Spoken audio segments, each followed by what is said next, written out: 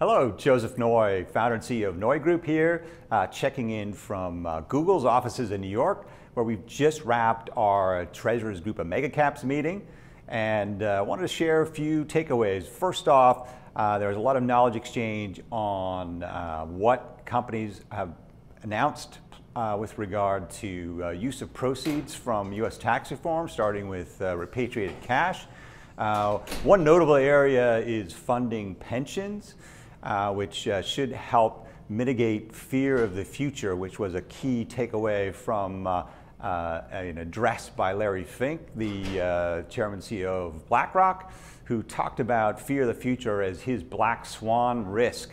And one of the things that society is going to have to face over the next 10 years is mitigating fear of the future, and having fully funded pensions should help that.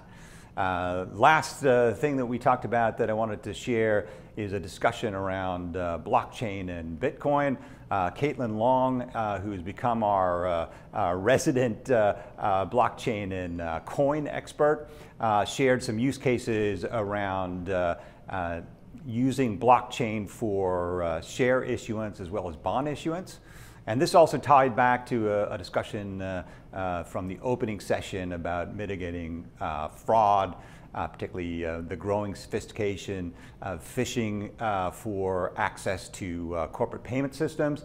Perhaps blockchain presents a use case to validate identities so that that risk gets mitigated going forward.